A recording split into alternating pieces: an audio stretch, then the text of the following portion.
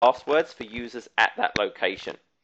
So in the event that domain controller is compromised, which is a big concern for a lot of companies, with 2008, that domain controller only stores the passwords for the people at that location. So my 20,000 user company, that domain controller, when it's compromised, has only got the passwords for the 50 people at that location.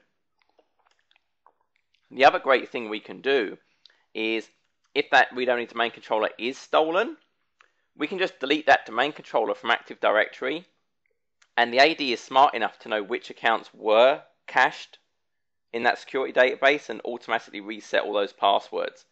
So even though those passwords are now compromised, they've all been reset and are now useless.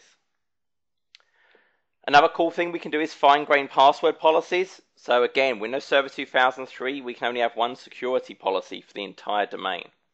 With Server 2008, we can now set multiple security policies, and based on a group membership, I can have different policies. So for example, all my executives, they may want basic passwords, matching a certain criteria, 4 characters, basic. I may have service accounts that I want to have 12 characters complex passwords. So I can now do that in 2008. Before, I'd need separate domains, which is obviously a nightmare to maintain. We have improved auditing. We can take snapshots of Active Directory, which is really just a point-in-time copy of the Active Directory. And then I can mount that copy of the Active Directory to look, say, well, was this user account there 3 days ago, and what were its attributes? Trying to do that in 2003, I'd have to create a domain controller, boot into a special directory services restore mode. There's a lot of work involved. With 2008, I can just mount that snapshot in Active Directory and access it via LDAP, look around, see what's there. Really helps the whole backup and recovery story. And AD is now just a service that I can stop and restart without having to reboot the box to make any changes. So 2008 as a platform gave us some very, very useful Active Directory changes. 2008 R2 built on that even further. So now with Active Directory in R2, we now have full PowerShell commandlets. Obviously, PowerShell is the direction we're going for managing Windows Server, and we didn't have any commandlets to manage Active Directory. Well, now in 2008 R2, we can do every single thing we want to do in Active Directory via the PowerShell now. We have a new administrative console. So for those who actually use Active Directory, especially obviously customers, there's a lot of different tools we have to use today. AD users and computers, sites and services, domains and trust. There's tons of different tools.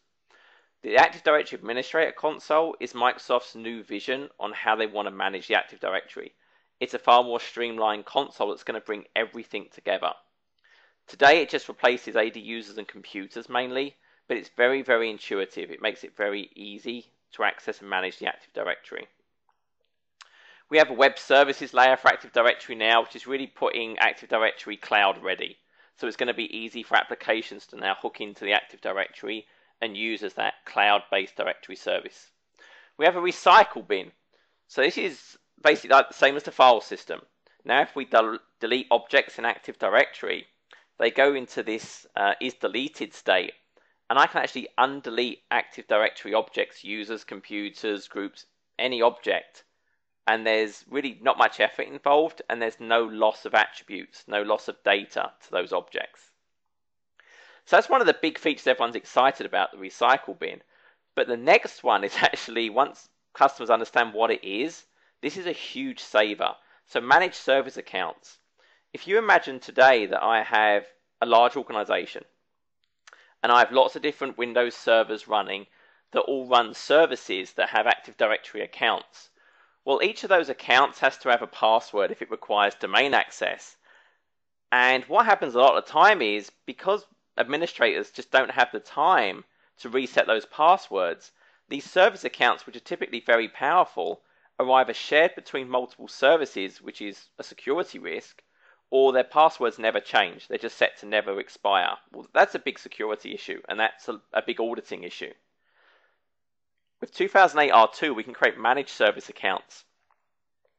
And all these do is we link an account, a service account, to a particular service running on a Windows server, and it automatically updates the password based on our policy and updates Active Directory and the service. So there's really now no manual effort involved. Once we create that managed service account and link it to a service, we never touch it again.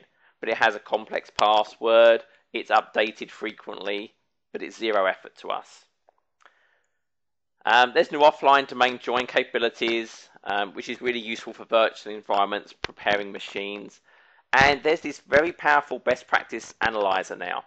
So clients today, they're like, well, I don't know if my AD is healthy. I don't know if it's following best practices. They fire up this best practice analyzer, and it effectively goes through and does a scan of the environment. And it's like, well, do we have multiple domain controllers? Are they replicating correctly? Are there errors? And it basically gives us a stamp of health for our environment. So that's actually a big deal. Network access protection was a new feature in 2008, and essentially, long story short on this guy, it allows us to basically, for all our different types of access, be it physical connectivity to a server via 802.1x, be it getting IP address from DHCP, securing using IPsec, before a machine can communicate with my resources, it has to prove to me it's a certain level of health. So before it can access anything, I can check, well, does it have its firewall enabled? Is it patched? Is it running antivirus and has good virus definitions?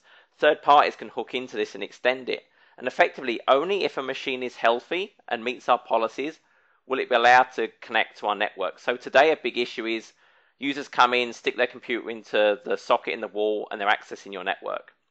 With this technology, they can only do that if they're healthy and meet your criteria.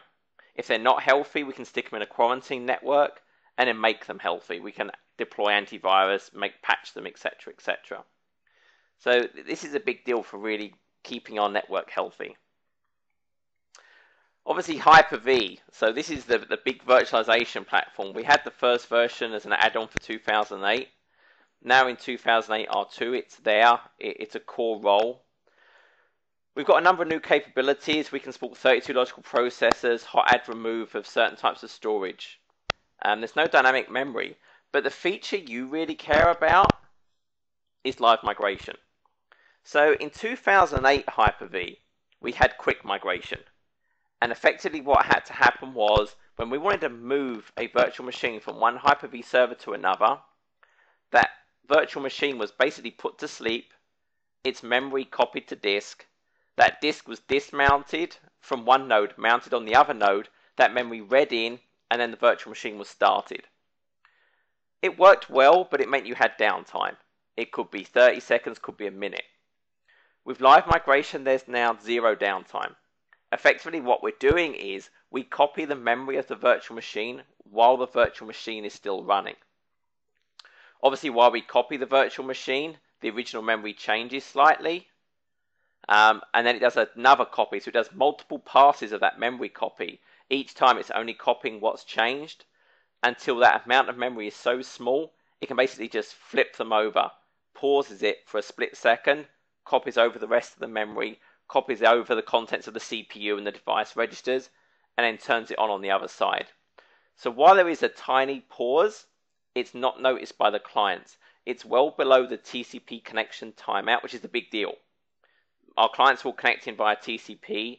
As long as we pause for less than the TCP timeout, the client will never know we actually moved that box. And that's the same as VMware and anything else. There's always a slight pause, but the important thing is it's below the TCP connection timeout.